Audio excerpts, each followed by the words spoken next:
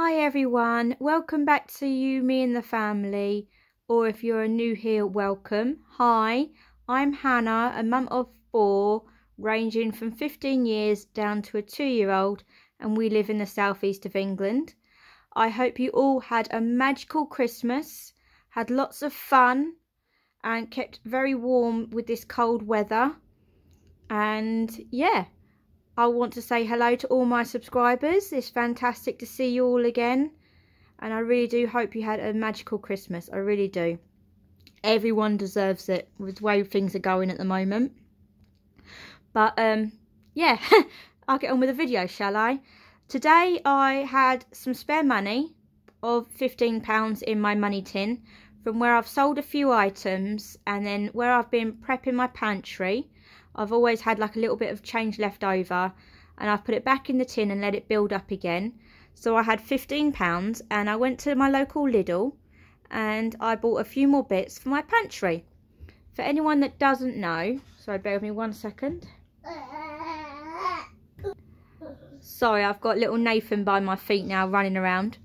For anyone that doesn't know, I've been buying long life items that my family use, okay? I say that because I'm not just buying food willy-nilly. It literally is items we will use, and we are continuously using them, so they are being rotated through our meals of the week and all that lot. But today I've been to Lidl. I spent £13.15, so the change from this has gone back into my tin for my next haul. And the aim of this shopping haul was to buy items that I can make a quick, easy meal with.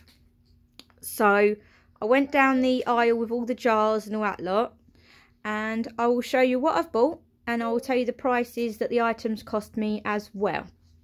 So we'll start at the back. Sorry, like I said, I've got Nathan by my feet. I got 2 of the jars of their tikka masala. We always use it as chicken tikka masala, that's why I went to say it. These are quick, easy dinners. Okay, if you're short on time, they're a great thing to have in the cupboard.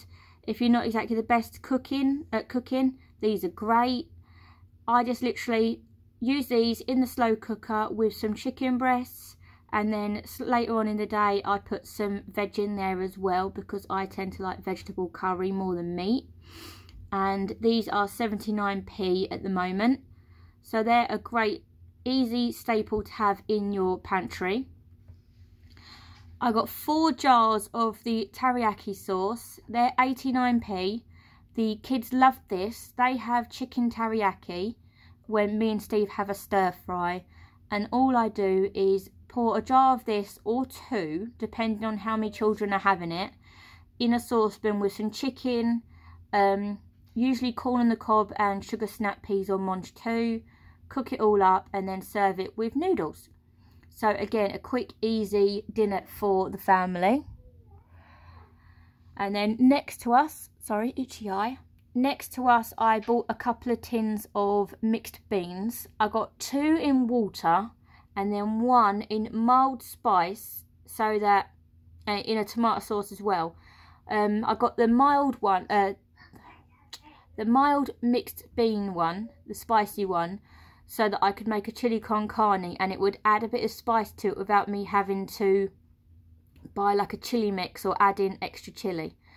And I've bought 3 tins of mixed beans, so that it adds a bit of variety to our cooking. Beans are a great staple to have in the pantry to add protein. It bulks out meals really easily and fills you up for longer, and they're good for you. They're full of fibre, which is absolutely fantastic. I am storing dry beans as well as tinned, but tinned are a great thing to have, quick and easy. Dried, yes, it does work out better financially, but if you don't have the space all the time, tinned is the way to go. And they were, let's see the price on them. I'm pretty sure I can't find the price. I did write it on there. I think these were 69p, and these ones were a bit cheaper. They were 54p, I'm pretty sure. 63p. There we go. 63p, and they were 69p. So it is worth getting a few tins of beans. And then here, because I got chicken teriyaki, like we do teriyaki sauce, I thought I'll get some noodles. These are long life. They're great to have in the cupboard. They store really well. I mean, they're good until 2024, so they're good for another 2 years. Just store them in a cool, dry place, a cupboard. All you have to do is boil them up, and they're great for stir fries, a quick and easy noodle dish, or just a plain noodles with bean sprouts, like a chow mein style. So that's why I got them, and they are, at the moment, 89p a pack. And then I got some rice. My Lidl doesn't always have rice, like their Simply range. So I grabbed 2 bags of these, 48p. I thought because I got the curry sauce, I'll get the rice, so that it makes a meal. All I have to do is add some veg or some chicken or beef to it. So it's quick and easy. You just boil it up, easy peasy. And then I got some eggs. Unfortunately, I did have a casualty, so I had to throw that one. But the eggs are all good. They store really well. Just because they got a best before on them doesn't mean you have to use them by that date. The way you can test eggs to see if they're good is you fill a big jug or bowl with water.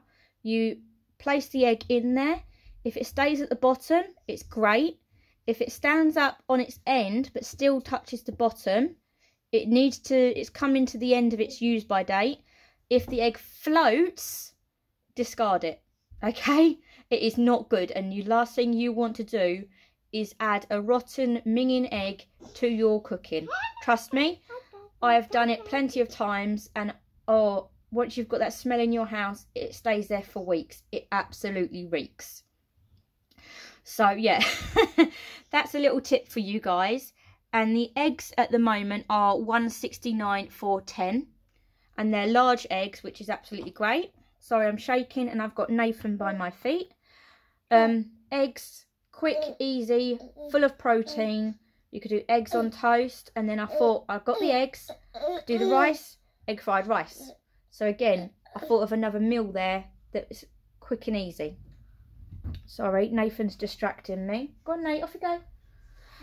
So yeah, by the looks of it, I've got to wrap this video up. Sorry it's short and sweet and a bit interrupted, but I've got the toddler ramming me with a wash basket now. If you like this video, please hit the like button for me. And if you're new here, please subscribe. I'd love to have you part of our ever-growing YouTube family. I do have a lot of prepping pantry videos, and I will be doing this quite a lot now because I am growing increasingly concerned about trying to keep my family warm and food in their tummies. So buying a little bit every now and then is helping with my anxiety and worry about feeding them. So I'll let you get on with your day. I've got to see to this toddler that's throwing my tins around the floor now. And I hope to see you again soon. Take care, guys. Bye.